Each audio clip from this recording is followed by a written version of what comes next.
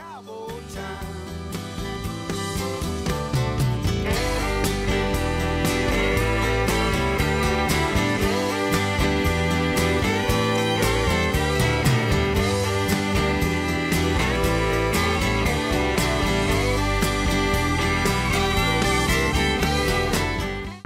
This is cooking in Cabo!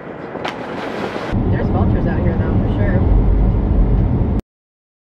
I visited Los Cabos almost yearly since 2001, and in 20 years I've seen a lot of Cabo. But what I also know about Cabo is there's always something beautiful, tasty, or exciting to surprise you, and I'm always looking to learn something new. As usual, I'm so excited to be back, especially because this time it's with the MP crew. Today we're headed east to Los Barriles to check out Cozy Coffee. Yeah, this is it? This is where it's telling us to go? Yep. Okay.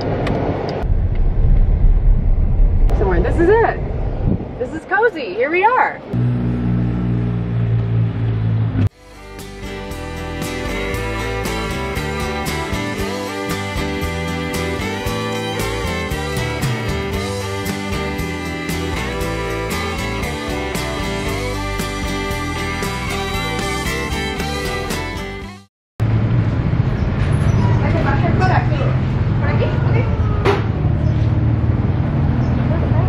Yeah, we kind of talked about it just now, but I want to ask you a little bit about like how you decided to, because you said also like 2020 was such a crazy year. Yes. I mean, it was obviously super crazy for lots For of everybody, people. yeah. But you decided to open your business. I was having a long-distance relationship with my boyfriend. He was living in La Paz. He also he was coming here because his mom has a house here, so he's like the local between us. And yeah, I was living in TJ. Probably it was really weird, and he was like, "Well, so come back to South Baja." Okay, so we came here, and this wasn't like. He's a chef, so we were like cooking for the people in the community. This place used to be a coffee shop before us, and the guy that used to run the coffee shop I think he went back to the States. Okay. And the place was empty, and the locals approached us like, okay, we want to keep on having coffee, so you take on the place. So you've been working in coffee for a long time? Yeah, I've been working in coffee for 11 years. Wow. Okay, that's super cool. So then when you were like, oh, now I'm going to open this coffee shop, you knew exactly where to get the beans. Yes. Wow. Okay, Yeah, great. this is a coffee farm that I used to work before with. So yeah, I know the people, I know where to get the stuff. Yeah. Wow, well, thanks for having us here to try your amazing coffee. I'm just going to keep drinking this. This one I'm obsessed with, the Chemex bouquet. Thank you. That's amazing. Yeah, so that's why it's a bee. Oh, because of the the flowers and the pollinators?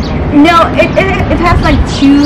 Oh, because of the sting, because you're a tattoo artist? No. It has like two parts of the story. Okay. So when I was a kid, I wanted to be an astronaut, but I get really bad car sick, so I just dropped that dream.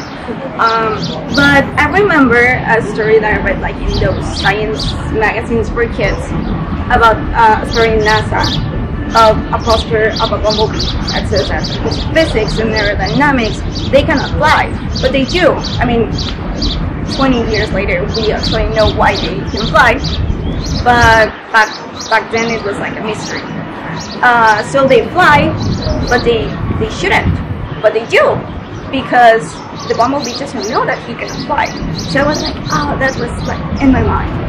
And then I got my first bee tattoo 2 years ago, because it was when bees turned out to be the most important being in the planet.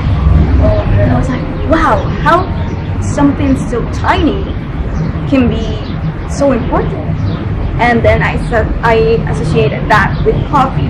Like, coffee has such a big impact, like in the society, like everywhere, and also in some people's lives, like mine, that we actually dedicate our lives to coffee.